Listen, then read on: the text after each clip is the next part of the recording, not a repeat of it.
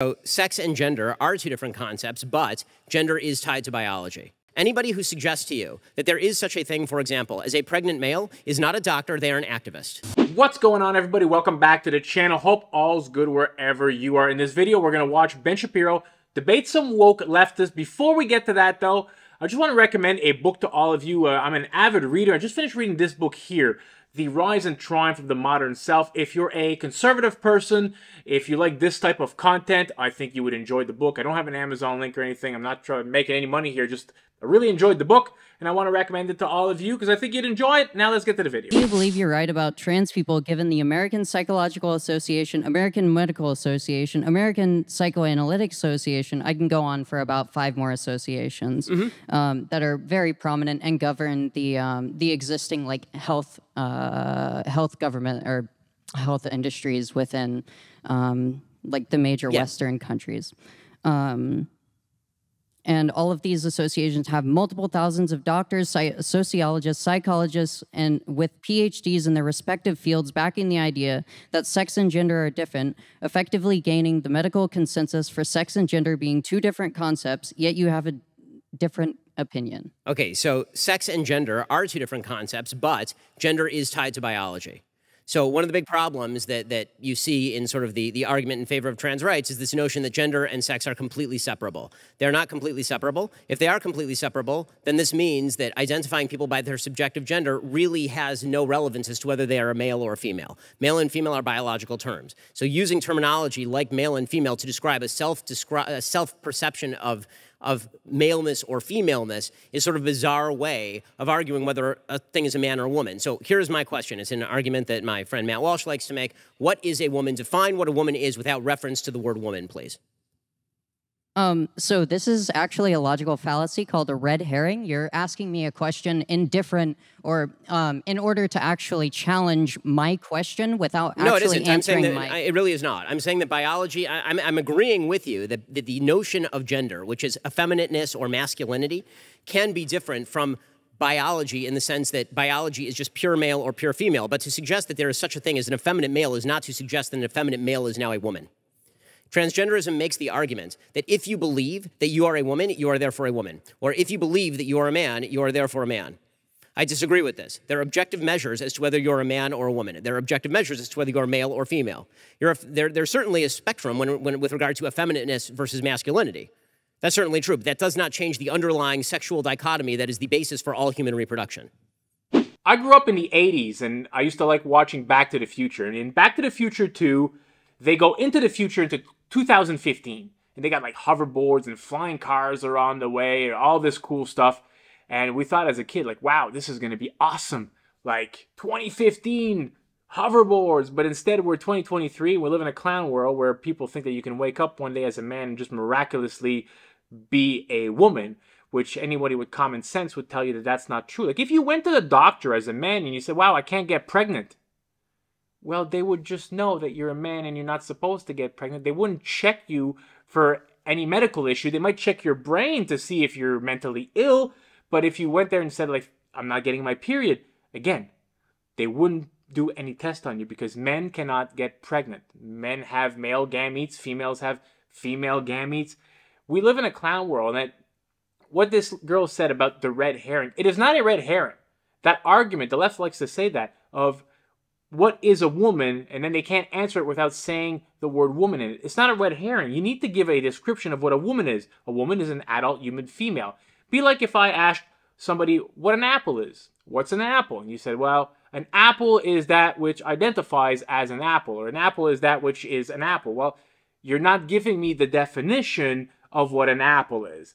That's what Ben was trying to get to here. Talk about gender, right, and being more effeminate or more masculine, less masculine. That's fine. There is no perfect way to be a little boy or a little girl. Just because a boy likes a plushie toy or a little girl wants to play with a G.I. Joe or do jujitsu or she's into watching football with her family, it doesn't mean she's supposed to be a boy. These are personality traits.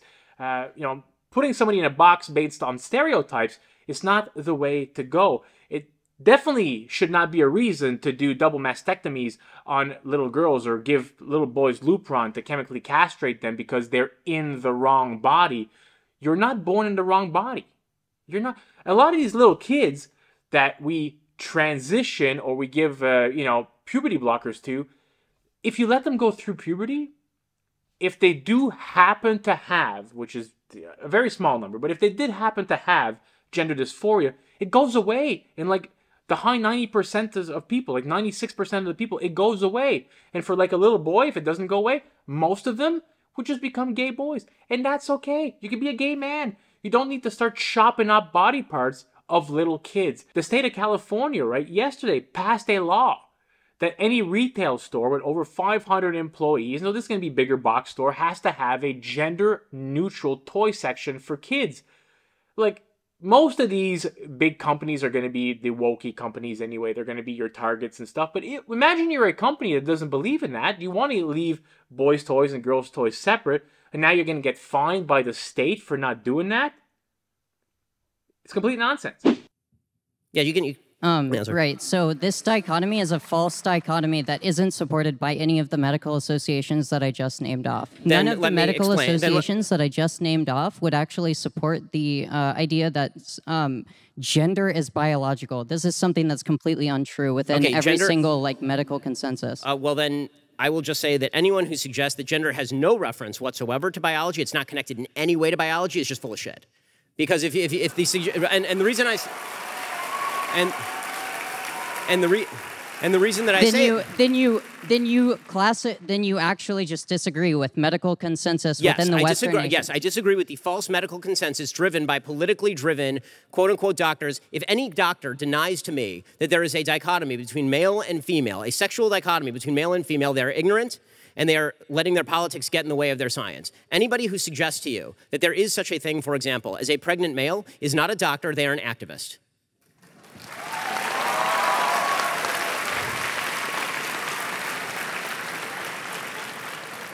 I'm very glad that none of these opinions are actually accepted in academia and haven't been for over 70 years. Sent this here on Twitter. Well, okay, so the notion that they haven't been accepted for over 70 years is a bizarre one, considering they were accepted until about 5 minutes ago. And the basic idea that male and female do not exist runs counter to all mammalian biology, all of it, not just human. Are we to suggest that gender and sex are different in walruses? How does this work exactly?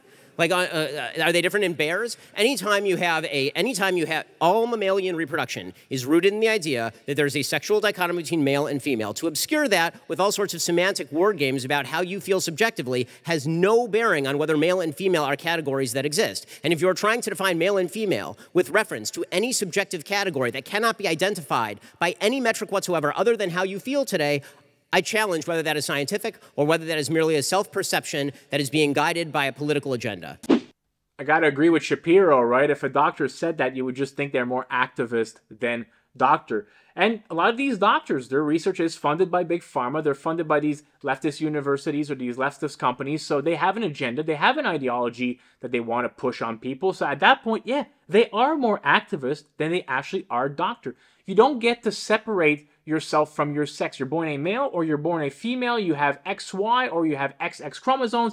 And that is absolutely it. You don't get to change that. Like, I did a video recently about Will Thomas, the biological male swimmer who was competing with biological females in collegiate swimming. I know, what a freaking hero. But if he died today, and the left put a big tombstone above his grave and wrote, "Best female swimmer of all times" on his tombstone. Well, in 100 years from now, if they excavated his bones, people will be very, very surprised to find out that the best female swimmer of all times, according to his bones, was indeed a male. Your sex is one of the last things to go when you die. So you are born a male or you are born a female, and that is how you are until the rest of your days. But that does not mean that it is a perfect way to be a boy or a perfect way to be a little girl. You can like whatever you want, but you don't get to change your sex at any point. Hope you enjoyed this video. If you did, please smash that thumbs up button, subscribe to the channel, help it grow. I'll catch you all in the next video. Peace out, everybody.